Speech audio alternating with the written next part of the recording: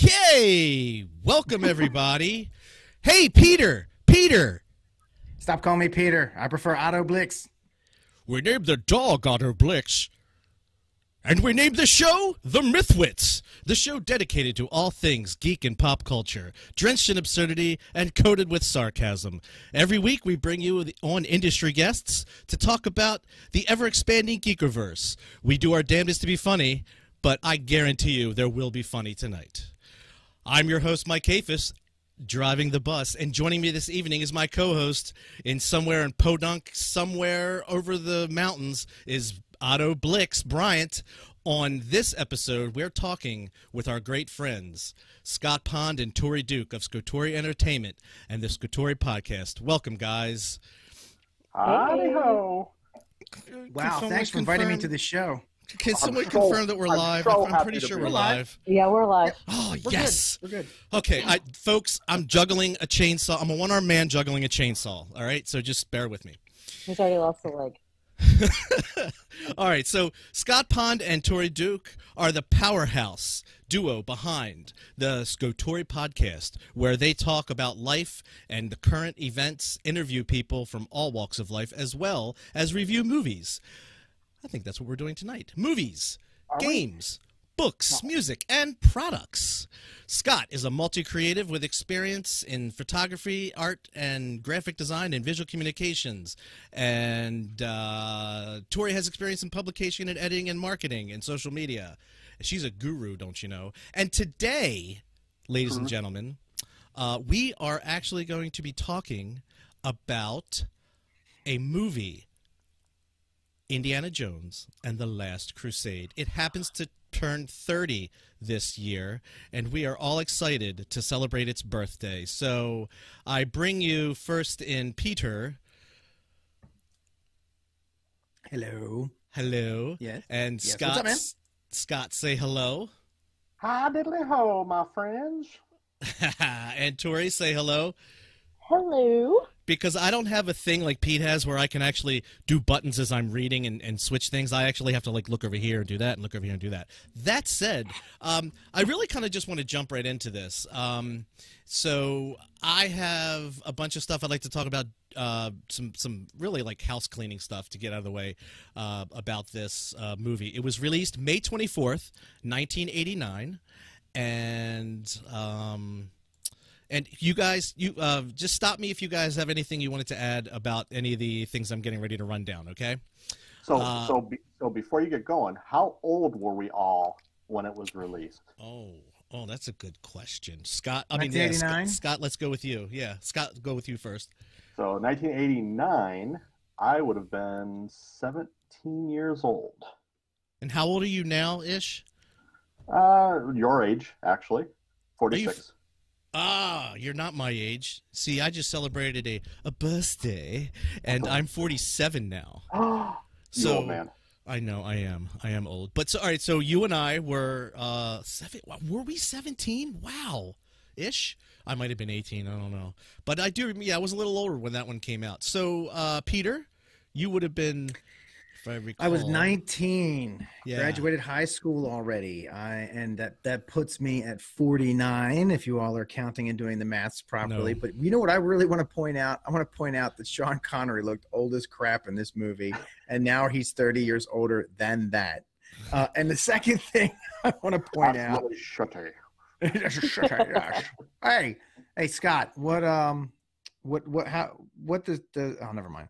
I have a joke, but we got to get moving. So, next week we're going to do Mike's birthday present. So that is something I also wanted to bring up because we're talking about birthdays, and Mike just had his birthday, and we normally do his birthday present on the show, but I didn't get him anything. I know what I'm getting him, but I didn't do it because I've been so busy with this project and traveling and all that good stuff that we're going to do it next week. It's all right, buddy. Tori. Yeah. Tori. Us old men have just been babbling about. So why don't you date yourself and tell us how old you were when the movie came out, or how old weren't you? I don't know.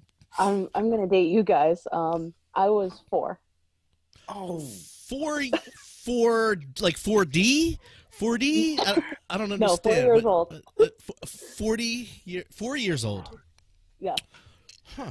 Well, you know what? That's okay. And why don't you give everyone a little bit of a background, because if there aren't any already ScoTori fans that don't know some of your movie watching historical background. That's the funny part, because it'd be easier to tell you guys what I haven't seen than what I have seen. Oh, I'm sorry. About the same. Right. You have seen than what you haven't seen. I haven't really seen much. Maybe in my whole life, 60 movies. Huh. And you know what? But no, don't get on her about that. You know what? We're not even going to get into why that happened. It's a travesty. We're moving on. She is making up for lost time. What a train wreck. Well, the sad part is that like 20 of those was in the past 2 years. So Wow. That's good. So, all right, real quick. Well, there I am. Real quick. What is your favorite movie Yeah. From a person out of who the doesn't watch a 60 lot that of you've movies. seen? Yeah. Yeah. the 60 that I've seen. I don't really do well at picking favorites, but I like anything Nick Cage, Johnny Depp, or by Tim Burton. So. Edward And you didn't like The Matrix, from what I understand, didn't you? No. Okay, I didn't get it, I guess. Well, that goes your screen time. Anyway, Scott. She didn't like Matrix or Fight Club, and I was just like, boo-hoo. Yeah, Picking this, when you guys picked this movie, I was like, oh, great. I just watched the first Indiana Jones movie, Scott, 3 weeks ago? That is a true statement. And For the first time ever. And how much do you remember of that movie? There were snakes in a pit. Boy. Oh, boy. Oh, boy. All right. Why does it have to be snakes? Yeah. So, all right. Let me just run down real quick. Came out May 24th, 1989. I guess I had just turned 17. Maybe I just turned 18 then, Scott, if you were 17. So, Harrison Ford played Henry Walton Jones Jr. Jr. God darn it. Henry Walton Jones Jr. or Indiana. Sean Connery played Henry Walton Jones Sr.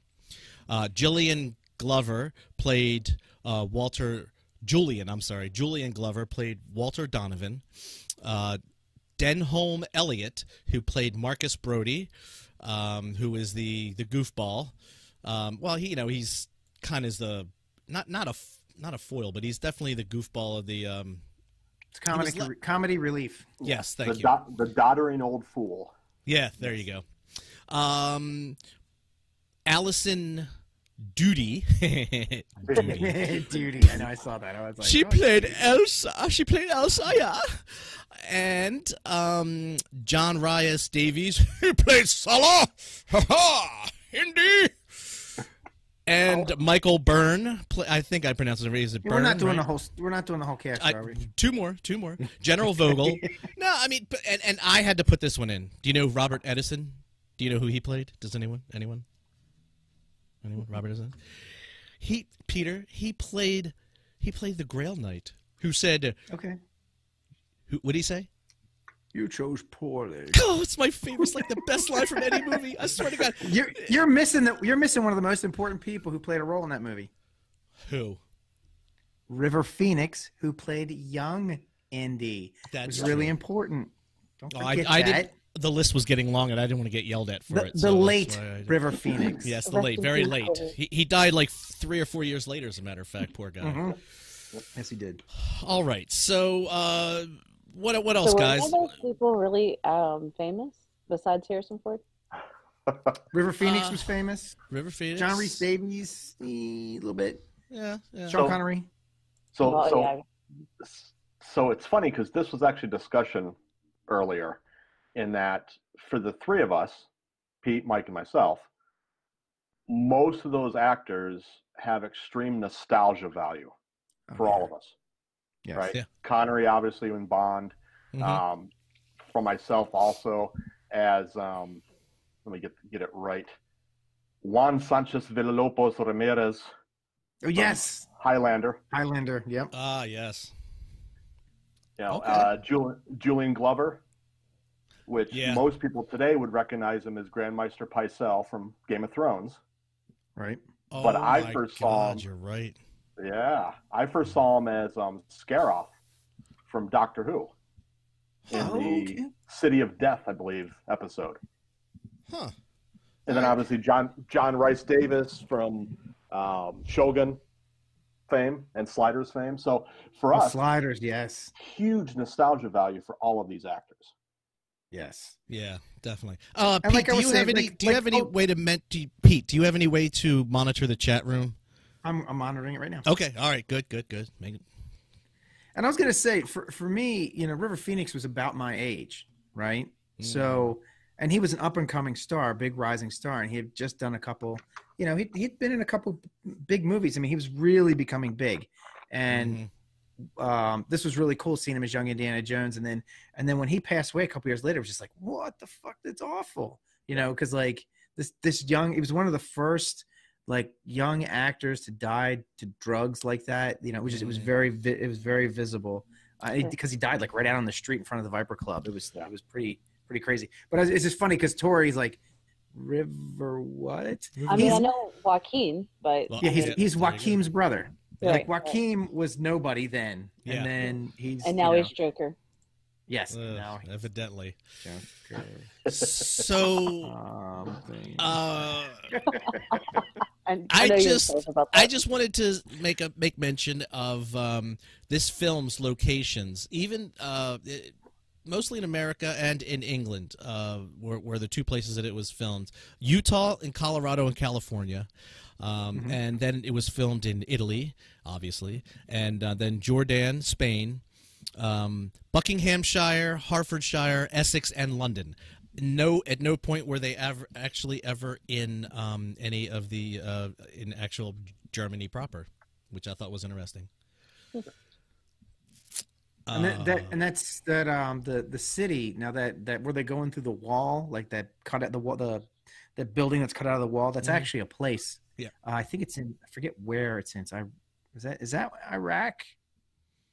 I've seen I can't it before, remember. but I can't remember where it was. I think it's told the Scott city that of too. Messina or something like that. But anyway, it's an actual place in the desert in one of the Middle East somewhere. And It's in they Israel. must have built that set.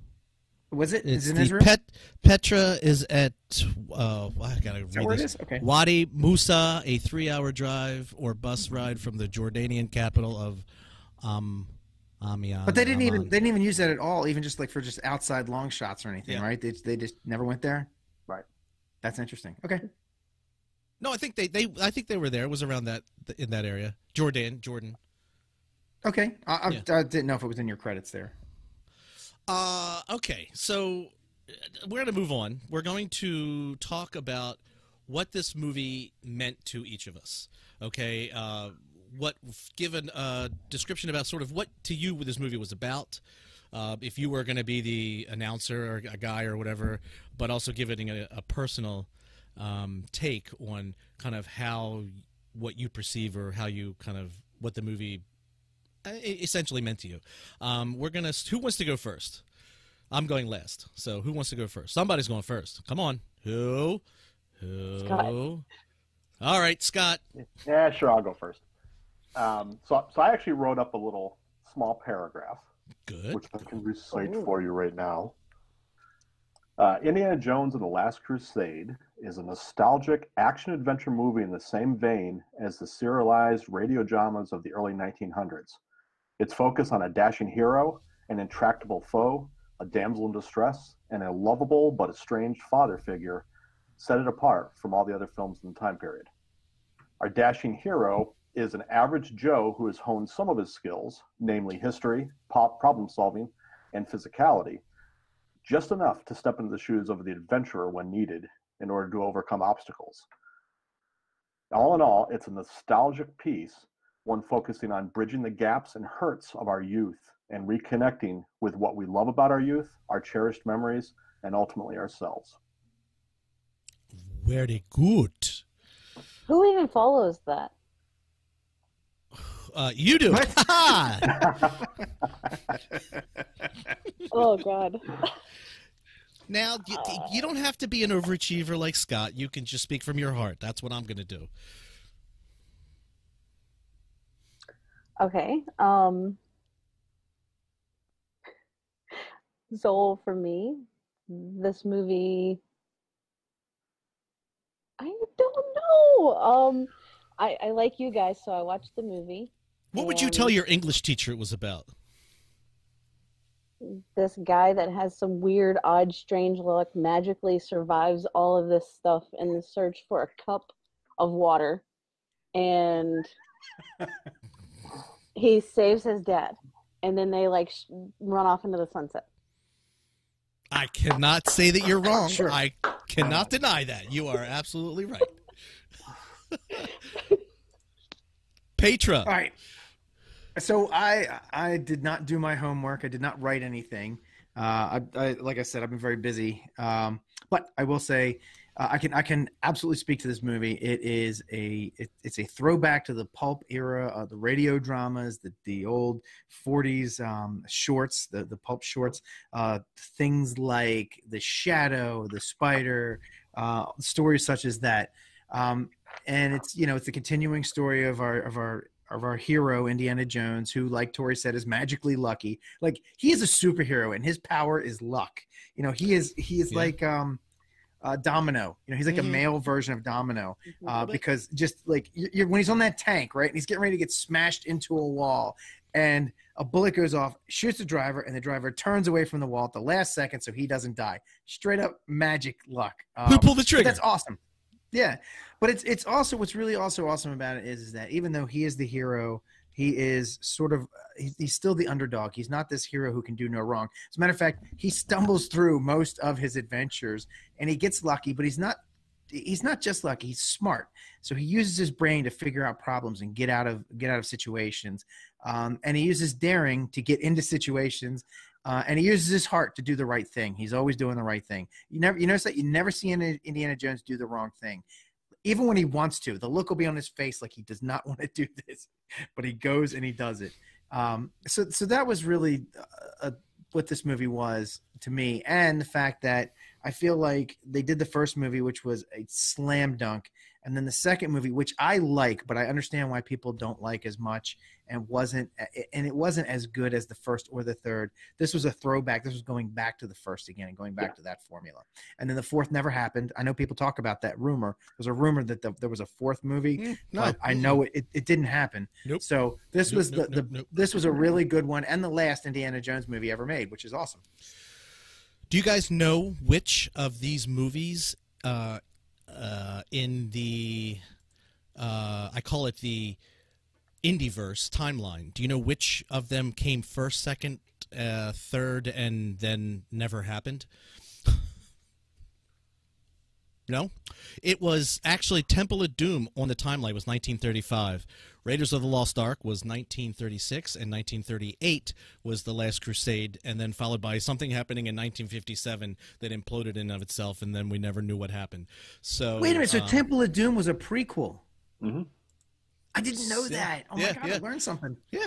So, okay, so let me juggle another chainsaw. Let me get into what I think it was. Everything that Scott read, and also what Pete read, and it also on top of all that is there's a separate layer and a very thick layer of a story about a father and son who are somewhat estranged, and it is a very reckoning and a very reconciliationary movie about that. And it was very interesting because they shared a very common interest. However, there are so many times when you could see where both of them were just at odds and just couldn't understand one another until as we're going through the movie and things unfold in the different acts. So we'll talk a little bit more about that in each act, but definitely I think it is definitely a father and son type of kind of reconciliation, coming of age type, not coming of age, but a reconciliation film. So I thought the dad was annoying. You thought the dad was annoying? Wow. Total I did. diss on Sean Connery. Thanks. Wow. Not necessarily Sean Connery, but just The role. what his character was like. Oh, go away. Yeah, it did. He was kind of like It's like an old short round. kind of a Oh stop no, it. nothing's that bad. I don't know. It's kind of what he is. Dr. Jones. Like when he sits, he's like, I find that when I just think about something, and he sits down in the chair, and the thing opens up so they can go down. It's like that's what Short Round did. He leaned up against a thing, which set the room in motion, right? Well, there's definitely part of that that luck. There was the luck factor. He definitely was involved in that, in making that happen. But quick question, each of you, and I'm going to start first. The question is, does this movie hold up? I say yes, it does hold up. Yes, I agree. And part of the reason I think has to do with what Pete said is that there's that pulp era. The movie itself is actually a remake of many other movies that were made in the 20s, in the 20s and 30s. That pulp era. So I think they did such a good job. Spielberg really did such a good job capturing that on a bottle that I think that it just transcends time in many ways. So, Tori, does it hold up? I think it does. I mean, as far as the story, it holds up okay. As far as the graphics and stuff like that, it does. I mean, yeah, of course, it's like every movie. It has a couple things here and there where you're like, oh, okay, that was definitely made in a studio, not outside. But I thought it did. Okay.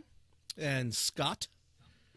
Yeah, I think it's for the reasons you mentioned as well. Number one, it wasn't a modern representation of what was happening at the time that the movie came out. So it had the benefit of already being almost a historic piece. So you've got a good representation of what was happening at the time or could have happened at the time.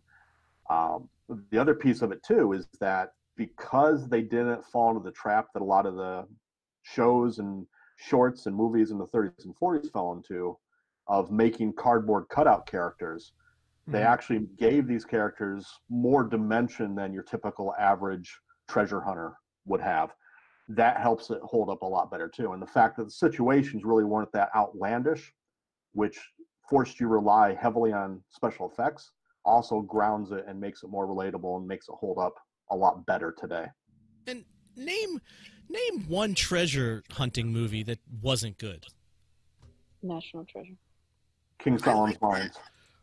King Solomon's Mines bad. I thought National Treasure was okay. Yeah, it's not because great. I'm a sucker for it. I'm a sucker for all this, and even what do you call it? Dan Brown books. You know what I mean? King Solomon's Mine was horrible. Horrible. All right, so Peter. Perils of Gwendolyn. Perils of Gwendolyn. You ever see that B movie? If you've never seen it, you owe it to yourself to see Perils of Gwendolyn. No, I do Just not. Trust me. I don't take B it's movie Flash recommendations. Gordon-esque. No. Yes, it's like the Flash Gordon of Indiana Jones. It's awesome. Boobs everywhere. It's full of boobs. And character. So it was Flesh Gordon of Indiana Jones. Sort of. Yeah. Okay. I'll take it. So, my. Pete says it holds up. And moving on, let's just kind of jump in. And Scott, unless you had anything else you wanted to kind of talk about, I just thought we could get into sort of the first act, kind of just do a little spiel, and then jump into the second act and the third act. We don't have to hit every single, scene. But what do you? Yeah. No, the only thing I found interesting, I did a little bit of research and digging on this, aside from having seen it probably a dozen times myself.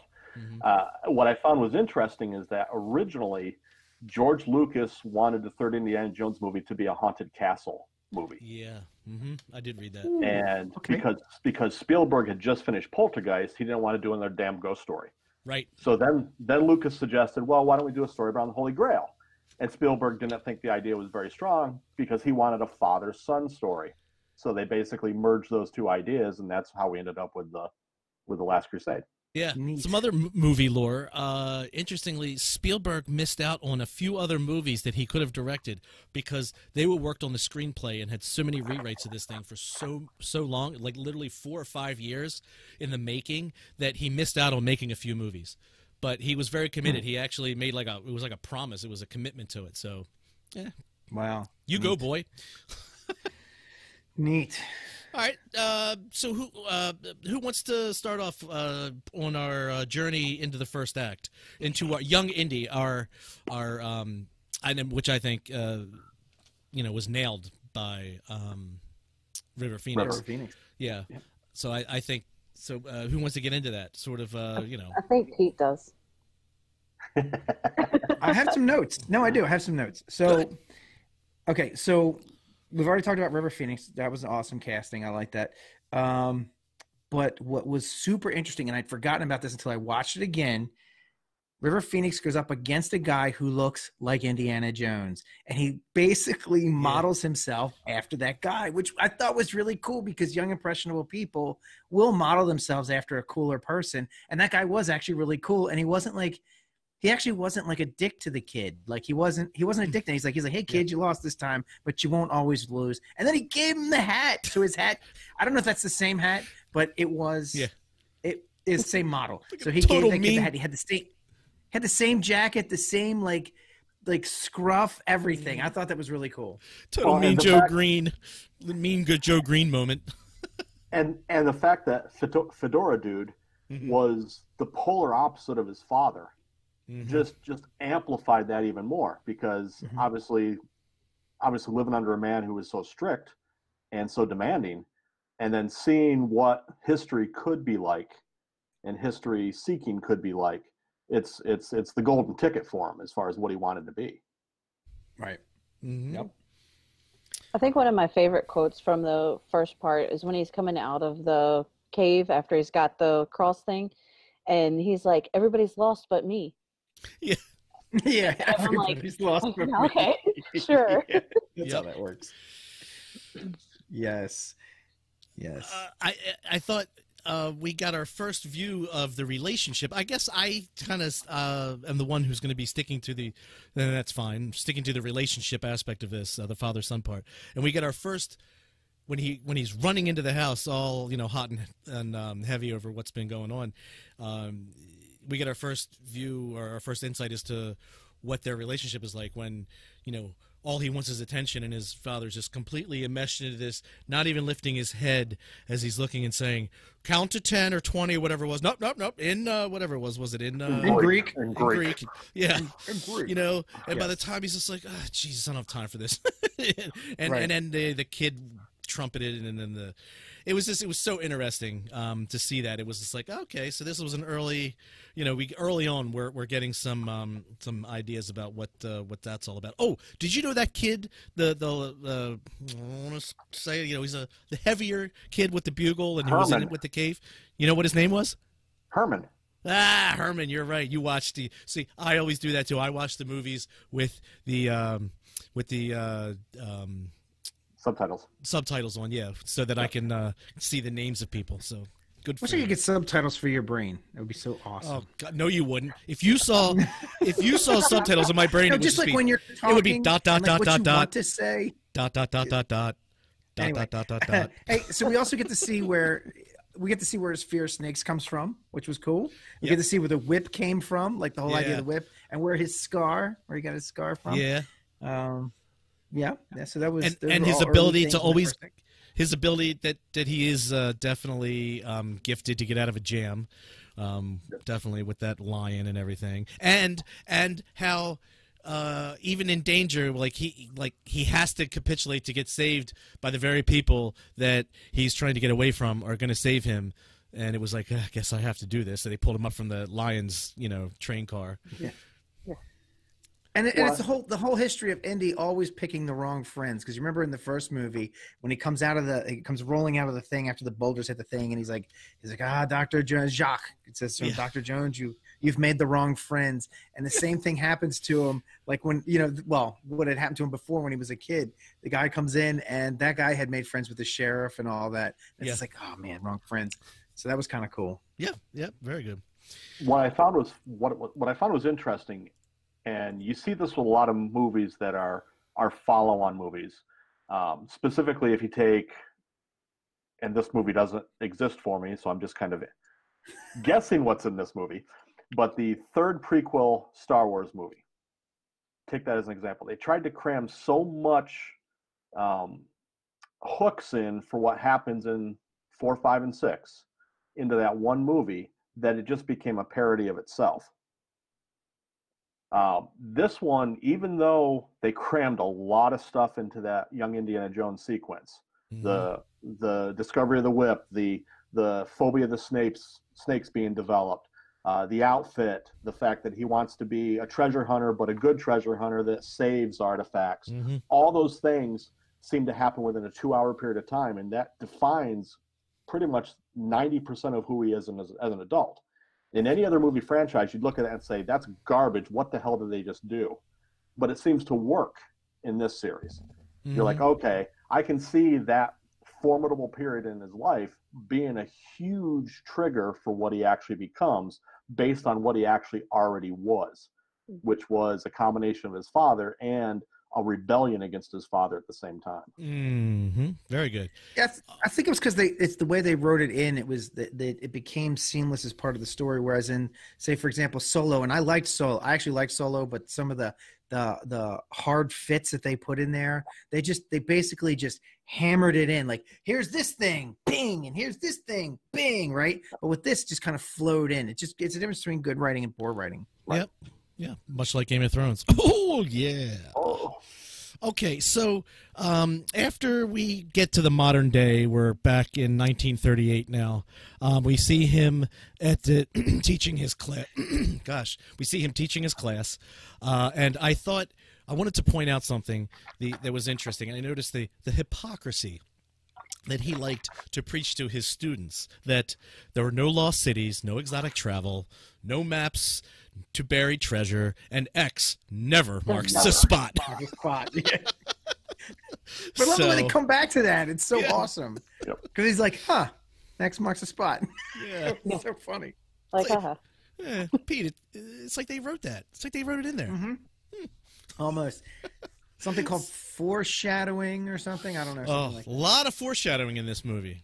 I mean, yeah, right? I mean, pictures on the walls and things like that. I mean, how funny is it? He goes to Berlin to get a book, and they're burning books, right? The whole reason he's there is for a book, and they're burning books. That just, all right. That had never occurred to me till the second time I was watching it. Or the fact that he's there, and who is the one person he meets that he really doesn't want to meet? Yes, right. Who signs the book? Now, I got to tell you. As well, not as a younger kid that I thought I was, thanks, Scott.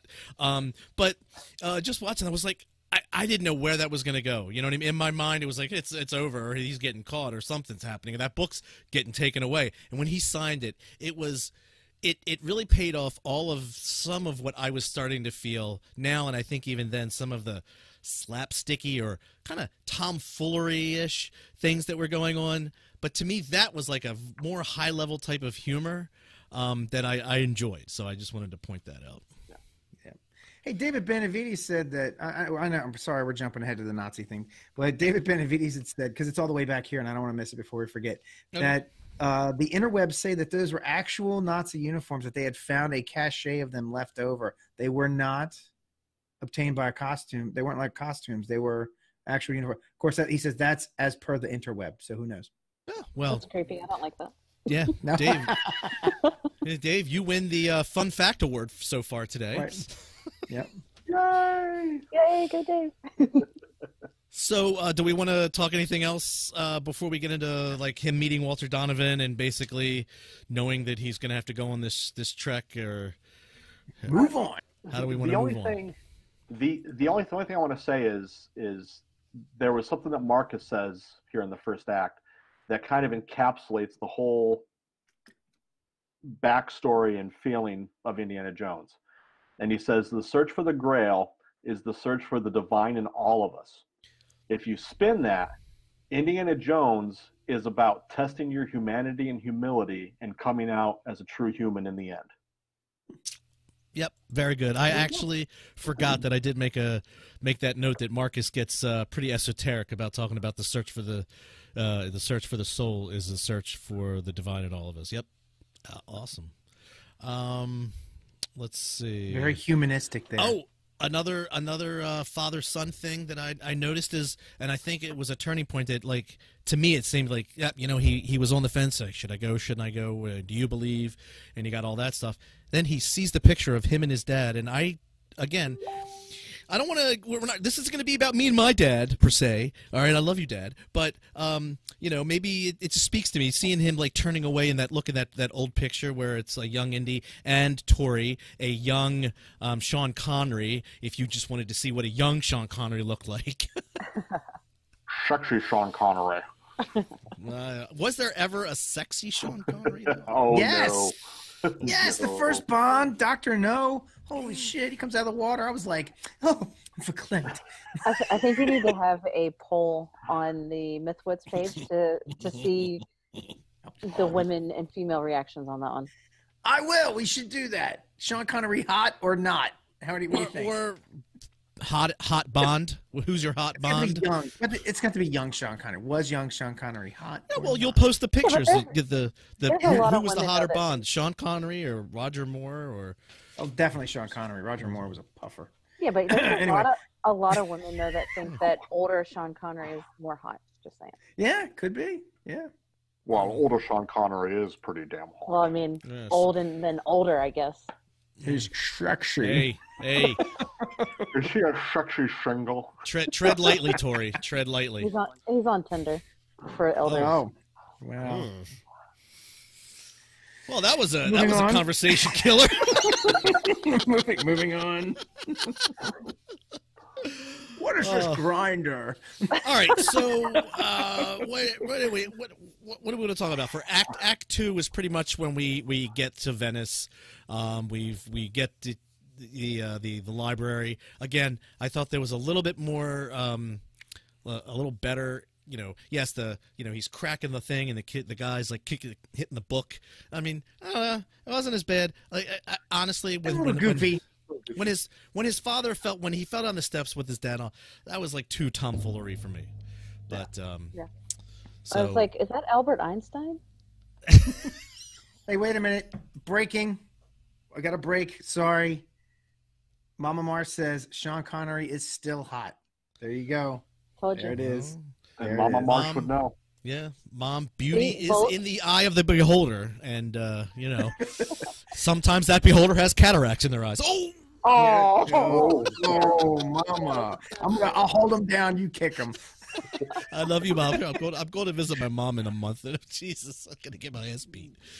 All right, so we found the thing. Oh, can we talk about the rats for a minute? So this is what I thought I wanted to take a time to minute. So in all the Indiana Jones movies, there were the snakes, there was the spiders, and we've had the rats. Well, insects, just all Yeah. kinds. yeah. Oh yeah, there was. Oh. Yeah.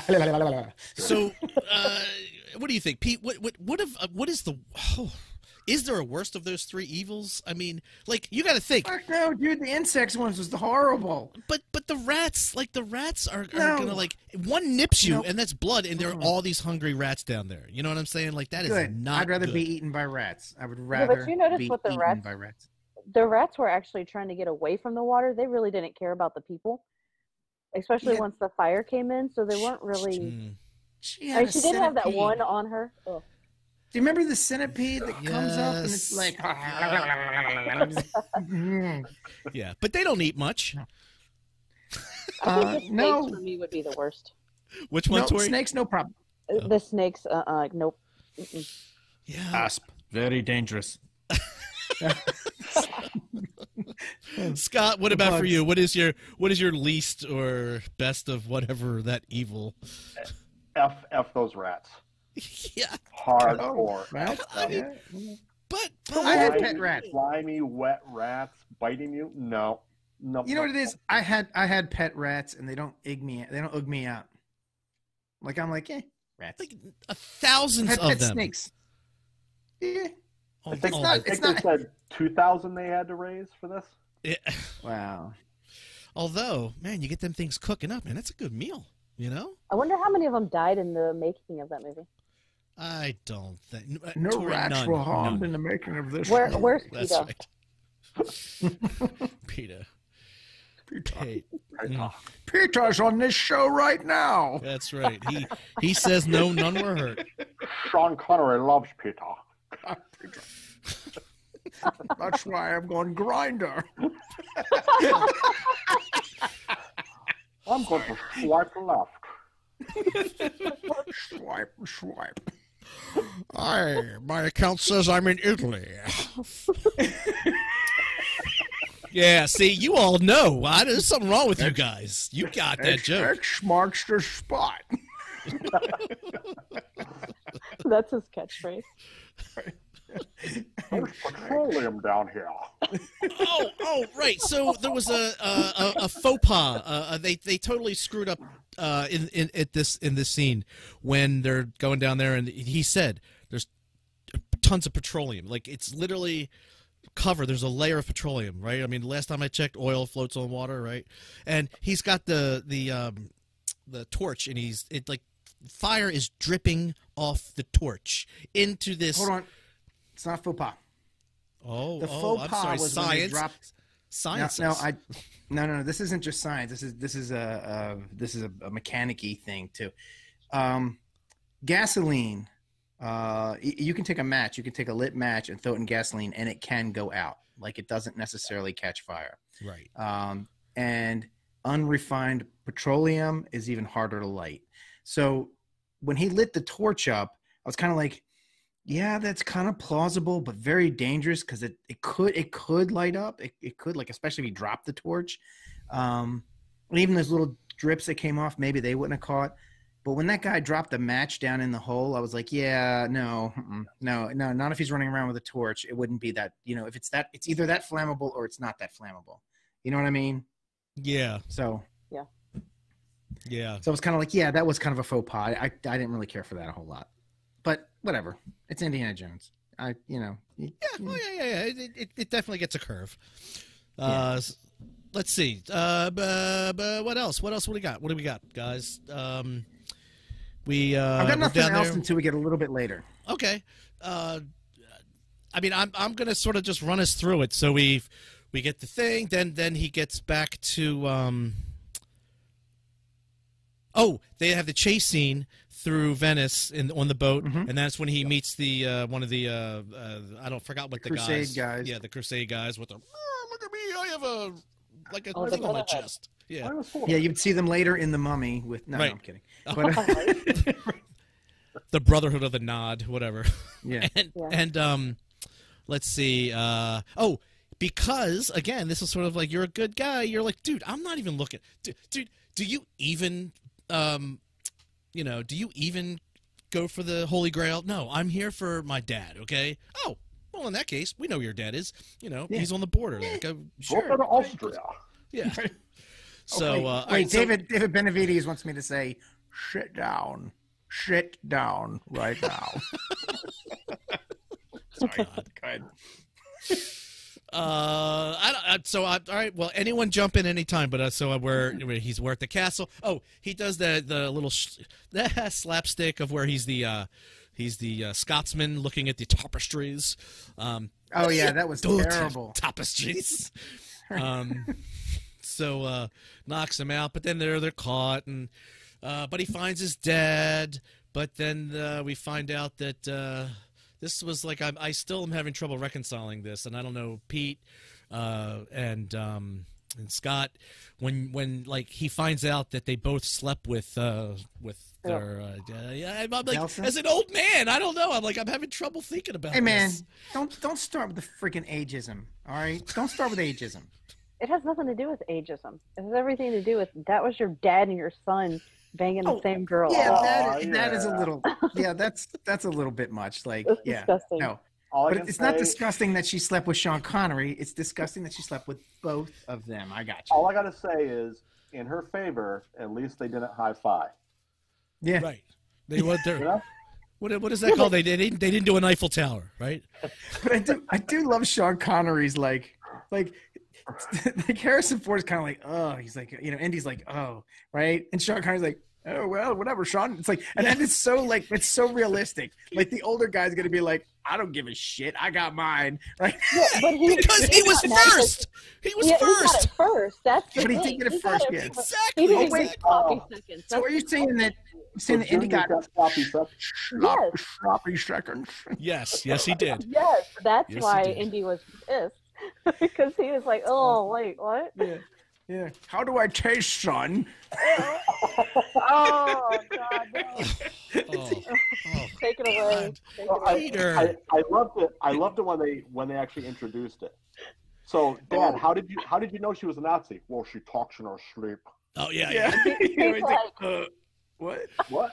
Now- What? Oh, Now, dude. one of my- Hold on, wait. oh. Mama Marsh has got a zinger in. Oh She no! said- Here it goes. Bonding. Some father-son bonding time. Yep, there you go. No, but bond. Get it, James? Oh. Bonding. Oh. Very crafty, Ariel. Very Nice. crafty. Good going, Mom. So yeah, that was disgusting. one of my favorite lines, though, from the whole movie, my second favorite line, other than "You chose poorly," is when his father they're on the blimp at this point, and his father says, "Oh, son, I'm as human as the next man," and he goes, "Yeah, but Dad, I was the next man." Yes. That Dude, was my favorite.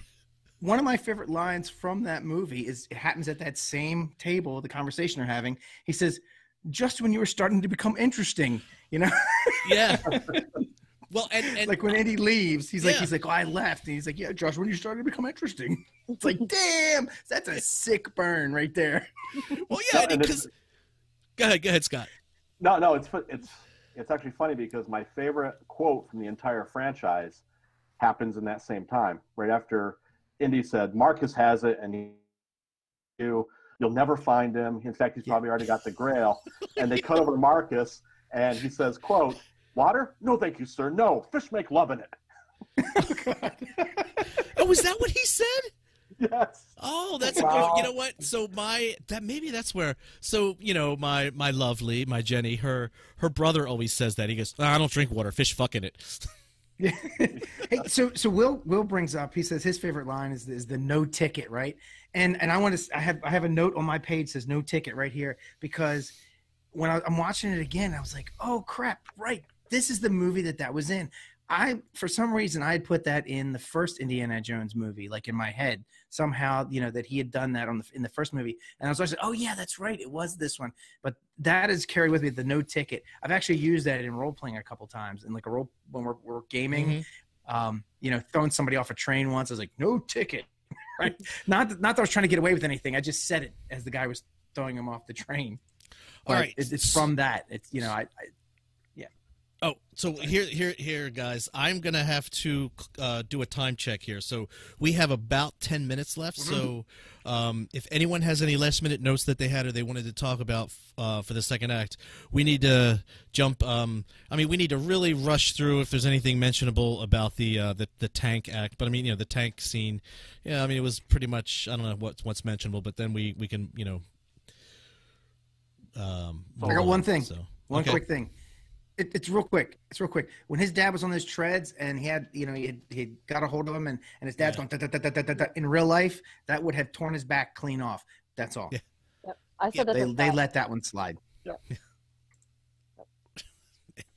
Was that what you were going to say too, Scott? Oh no, I was going to ask a question that if we've only got 10 minutes left in MythWits time, is that actually like 30 or 35 minutes? We really honestly try and keep it like to an hour, dude. Like an hour 10 tops. Yeah. Uh-huh. I have this idea, Pete. We should learn how to speed video up so that they're watching it just in like 1.1 time, and we can condense a little more in, and we sound a little bit faster because people are listening faster, and it sounds like we're saying things faster, and we're smarter. But you can do it. You can do it in Premiere. It'll just be me going, duh, instead of Anyway. Now I was really about reconciling senior and junior's relationship. Is 90% of what the rest of the movie was about, because it's all about those situations that they get into, and they're proving to each other their worth that they never saw in each other before. totally agree. Yeah. I'm going to touch on this. I did have a note on this. There was the turning point for each one. Okay, the turning point for Indy was on the beach when his father did the thing with the umbrella and scared the birds and took down the what is that? What do they call the fluffy floffin? Yeah. Flugelwaffen? Yeah, him. And when he did it with his umbrella, so the look on his face, it was a long cut in on the face, and you could see it was like, wow, dude, like, and then when his father when Indy had saved him, they managed to foil the entire tank, destroy the tank and everything, but his father thought he went overboard with it, and then he's all, there's so much to say, and then he realized, when he wasn't dead, is the whole, I just love the fact that Indy's looking over the edge, like, what are we looking at? Yeah, right. What's down there? What do you got? And I like how his hat just magically reappears. Of course it does. That you know what? That hat is enchanted. I don't. It is. Fuck whatever the Grail can do for you. Like, that hat is enchanted. Anyone who can ride a motorcycle at 40 miles an hour and keep a fucking a hat like that on, fedora on, it's magic. I mean, like, glued It's on. a hat of returning. Yes.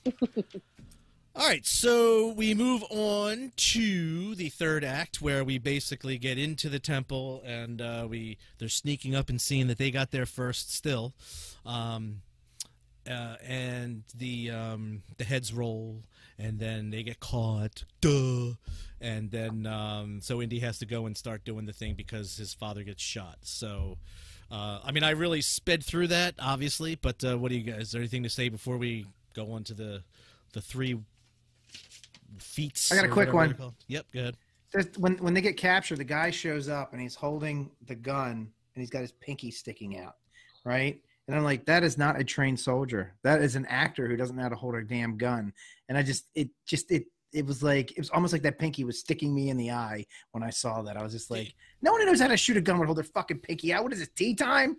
You won't know. You hold your pinky out when you're shooting a gun. That's really all I had about that. Uncivilized. I was kind of glad she fell in the crevice. Yeah. Yeah. Well, she has to. She's a bad guy. Well, and Right. That would just make the paternity test a little bit harder too. Oh yeah. Oh, right. Just avoided a complete Springer moment. Maury Povich. Springer moment. Yeah, right. The lie detector said, Could you imagine all the DNA testing that would be a bitch because it's like, well, that's very similar. Right. But both of them are sitting there, and it's like, Dr. Jones Sr., you are not the baby's father. And then Junior's like, oh, God damn. Yeah. All right.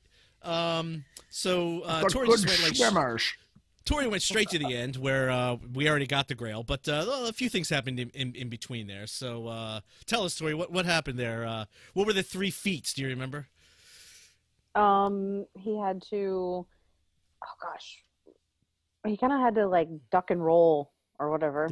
The penitent man. Only a penitent man will pass. Penitent man will pass. Yeah, and then what was the? If I had to hear penitent man will pass one more time. Sorry, I just needed it. What was next? Was that the little walk, the leap of faith thing? No, the name of God. The name of God. Oh yeah. Okay. Jehovah. I tried to pay attention, but here's an inconsistency. He falls because he jumps on the J, it was the J, and the letters ahead of J that he grabbed onto were also not letters of God, so he should have fallen to his death. Yeah, so that's a thing. Yeah. So yeah, but he finally gets past there, and then the leap of the leap of faith from the lion's mouth, which whatever. Okay, I thought that one was kind of dumb. I mean, I get what they were doing, but I thought it was like it wouldn't have been that invisible. I mean, come on, like it was literally. I think it just wasn't there, and then when they showed it, they were like, "Oh, we're gonna make it so you can think it was there." I don't know. Okay, Pete, this is a good point for us because there's a point in this movie where it goes from very sciencey, very hard science to kind of, there's a mythical aspect to this movie. So how did you handle that? Well, being that I saw it when I was 19 and wasn't really that skeptical about things yet, I mean, I kind of was a little bit. I meant like just recently, okay? God. No, hold on. No, hear me out. It was endeared to me. So there are a lot of movies that I saw as a younger person, which I love now. But if I saw them now for the first time, I would hate them. Like I'm look, as much as I love Flash Gordon, I swear to God, if I saw that for the first time right now, I would probably hate it. I would probably think it was the dumbest fucking piece of shit ever. I really would. But I love it, and same thing with this. I mean, like I may not have liked this movie as much. I mean, like if Crystal Skull, the movie that never really came out, the one they rumored about, if that had come out in say like 91, right, I might have actually liked it. Right. Okay. That's a good point. All right. Scott, I don't know. I mean, I don't know if you had any issues or all. I mean, I didn't really have issues per se for myself, but what about you? No, I think it actually tied right back to the beginning of the movie when he's talking to the students and said, "We're here about truth, not fact." Mm. So it for me, it kind of came full circle in that one person's truth and one person's fact are not necessarily the same for everyone else. Mm-hmm. So it was kind of bridging the gap between the two. And the fact it didn't really matter what anyone else would have thought or believed. I mean, if they experienced that, whether it was, however, fictional it was, but that was their experience. Even if no one else ever believed them, they know it was true. So, right, Mama Marsh? But you know what else is interesting about this one? What it followed with the first one. If Indiana Jones had done nothing, the same thing still would have happened. It's just like the first movie. If Indiana Jones had not been born, right, the same exact thing still would have happened. The only difference is the Ark wouldn't have been in a warehouse, and in this one, well, nothing. Like if he didn't exist, they would have gone in, they would have drank out of the wrong fucking cup, and game over. Game over. Right? It just nothing would have changed, except maybe they might not have drank from the right cup at all, which means they all would have died. And that poor old knight would still be stuck in that room like, somebody please kill me. Someone. It's been 7,000 years. Right. Well, that's a good question. What happens to him? Like, he still has to stay there. No one else was taking on the mantle. Oh, no. He's done. He's done. There's nothing to keep him alive anymore. The immortality was broken when the cup came across the seal. So now he is no longer immortal either. So he would die. Yep. So he gets to die. Yep. Man, that's a bummer, man. That's bullshit, if you ask me. No. That was justice, or not justice. That was what was that? That would be mercy. That was merciful because he wanted to go. He was ready. Hey, man, he believed in God. He wanted to go to God. Yeah. I do have one thing I want to bring up that we glossed over with the Nazis, the whole Nazi timeline, which I thought was interesting. Killing us. Indy pulls out the book, right? He pulls out his dad's book when it's wrapped in the brown paper, and he's got other envelopes with it, and they're like bills or something, right? So it's like he got his mail and he's unwrapping the rubber band. And if you look at the bills, they had, or the letters, they had clear plastic over top of the address or whatever. Like we get today, you get a bill in the mail today, and it's got that clear plastic on it, and it says the address underneath of it. And I was like, oh, that's a mistake. Maybe. And if any of our big brains or nerds in the audience knows this, please hit me up and let me know. It's plausible. I don't know if it's accurate because I had to look up when plastic was in heavy use, and it actually was in 1944. I didn't realize it was 1938, but I looked up in the 1940s. Plastic was in heavy use in not only in industry but in our home lives as well. I hadn't realized that plastic went back that far. So it's possible that was a real thing, but I don't know. I was like, oh no, they just took mail and they got modern mail and mixed in with it, but I don't know. Wow. That's a very lovely story. Scott, did you have anything else you wanted to discuss? Because there were a couple of things we talked about pre-show. I just want to make sure you were able to cover, or you want to have a discussion about some of the other points about just some of the generalities of the movie. No, I think we okay. We got okay. All right, cool. I mean, I see something in the share docs. Is the ScoTori movie rating system? Oh, that's right. We did. We wanted to. We don't do this, but we wanted you guys to teach us, and maybe Pete and I will try and come up off the cuff if you guys ever or did pick your ratings. Teach us, and then we'll try and input for ours. Scott, I'll let you explain the rating scales, but I did go ahead and write my numbers down, by the way. Oh, cool. Yeah, so for movies, we rate them on 3 categories. One is the characters and character portrayals and interactions. The second is the overall story. How believable was it? And then the third one is the visuals, whether that's special effects, whether that's costumes, scenery, whatever. So those are the 3 categories. The rating scale is 1 through 5. A 3 means that it's average across the board for everything you've seen. It doesn't mean it's bad. It's actually good, but it's just average. You'd see it once and be happy and probably be good with that. A 2 is below average. You'd probably be kicking yourself for seeing it, but you're not going to gouge your eyes out. A 1 is it's horrible. It's one of the worst things you've ever seen. On the other, it goes right. It's a good example. A 4 is above average. You'd see it probably a couple times and appreciate it better each time. And then a 5 is it's within the top 10% of the best things you've ever seen. Okay. So what we do is we rate each of those 3 categories and average it to figure out what do we actually rate it as. All right. Cool. All right. So, Tori, why don't we start with you? Sure. For characters, I actually went with a 4, even though I didn't know a whole lot of the people that did the acting, and I didn't know a whole lot about the actual characters. Like, you guys have the nostalgia. I don't. So for me, this is kind of one of those movies where it's like, if you go into it, I could say, maybe not ever gonna have to see this one again. But I actually give it a 4 because I like the characters. I like who they picked to play each character. And I thought the characters were kind of cool. I thought they actually had a purpose. As far as story goes, sorry guys, I gave it a 3. And I gave it a 3 because for me, and I think this goes to watching it for the first time at 34, and just some of my background. Like, when I was a kid, my first movie that I saw was Rambo at the theater. So, and it kind of continued that way. So for me, it felt like a glorified Hardy Boys movie. So yeah, and what? Sorry. So it's gonna get a 3 for story, and I also gonna give it a 3 for visuals. It's just average for me. It wasn't too over the top, but it wasn't underdeveloped either. All right, cool. Hey, you are entitled to your opinions. Scott, it says I would give it an average, so that's good. And average is still good. Average means you'd see it and enjoy it, but you just may never watch it again. Mm-hmm.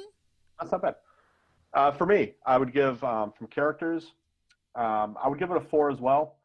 I would have given it a 5, but it was a little too slapsticky in parts between the characters, which brings it down for me a little bit.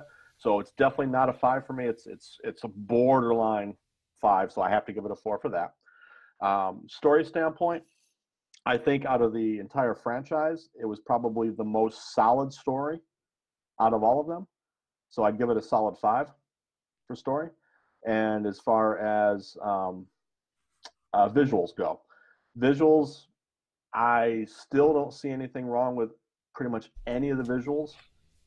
Still holds up today, so I'd give that a 5 as well. So I'd give it a 4.7. Cool. All right. Wow, Scott. I like it. All right. And Peter, let's go with you next. Okay. I'm going to say 4 for characters.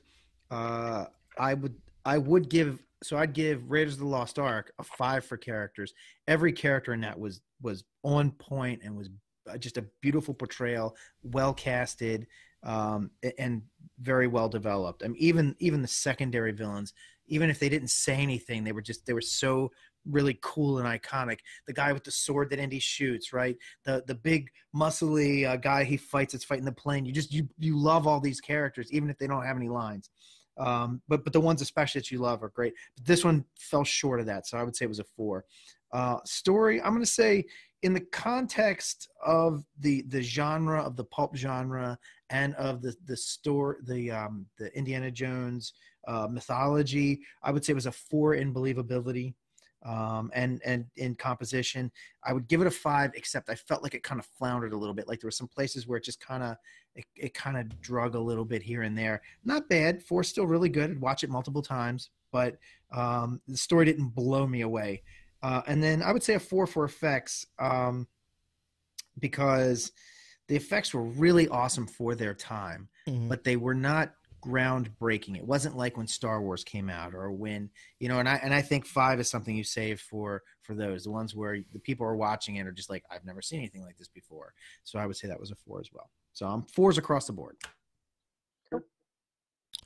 I'd say that's not too bad. I'd say I'm pretty much on par with Scott, although we have a 1 difference in the number. So I give it a 4 for the characters as well, and basically for all the reasons Scott did, and running low on time, I'm not going to get into it too much. 5 overall story as well. I think it really did. Had they done any other stories, I don't think it would have been nearly as well. However, I'm going to diverge from Scott on the visuals and kind of go with Pete on that one. Sort of for the way Pete said, and again, 4, like you said, 4 is still really good.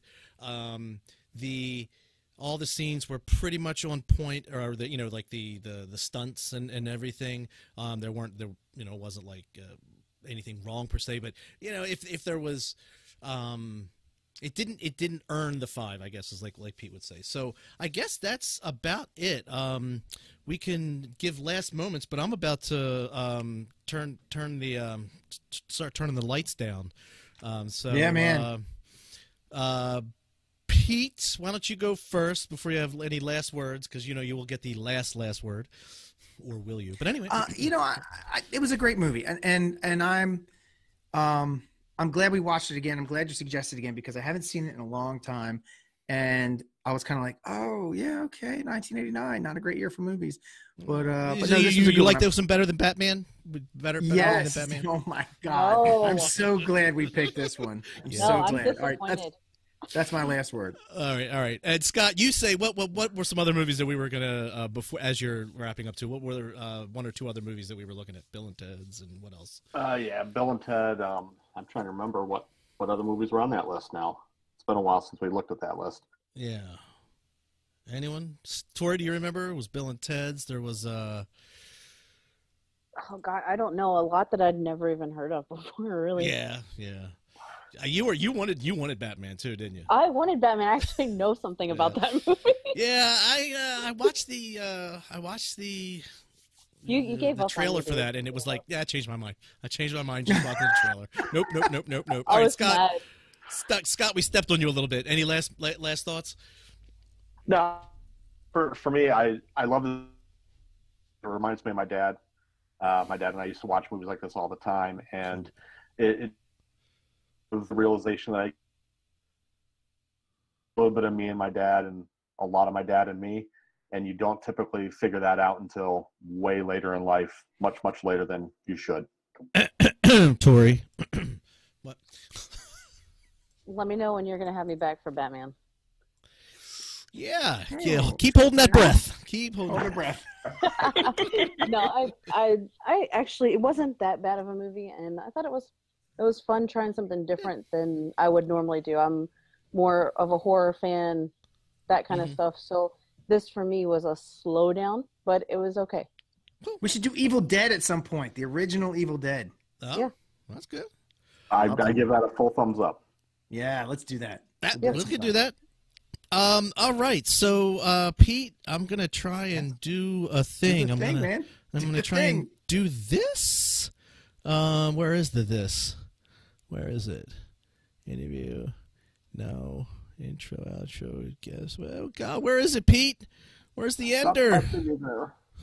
It's a closer. It's called the S6 closer. Yeah, where is it's not there? Oh, there it in is. your thing. It's in the thing. Here we go. All right.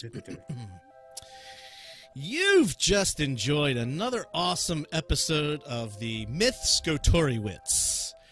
If you don't have time for videos, make sure to subscribe to our podcast via our favorite podcatcher.